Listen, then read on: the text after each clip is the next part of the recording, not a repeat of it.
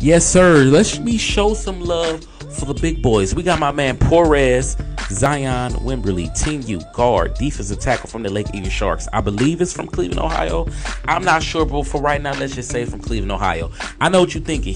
Team U, he just there to take up space. No, he's an athlete. Quick feet, agile, good hands. He does it over pursuit plays, and for a big guy, his like pursuit and his angle, he's there. He making plays. Look at this. Excuse me. You can come sit here too. Watch this. Excuse me.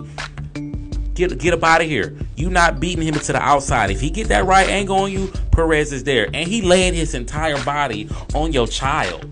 I mean, this dude is 10 years old, laying his entire body on your son. Like, come on. What are you doing? Look at him. Excuse me. Push you in the backfield. And I know what a lot of y'all thinking. This kid is a football player. He's not just out there taking up space. He's playing football. So a lot of y'all be like, oh, he too big for Team U. He need to move up. No, he don't. He need to be exactly where he at. Don't get mad at him because he big. Because guess what? We all done had that player that was a certain age, Team U, whatever, but they was bigger than their age group they in. They was bigger, and you mad at them because they not dominating. So now you want to yell at that kid because he not using his size. So we not about to come on here and come for my man Parez. He using his God-gifted talent. You can't teach that. But you know what else you can't teach? Because you can't teach dog. You can't teach that. I told you. You can't teach this.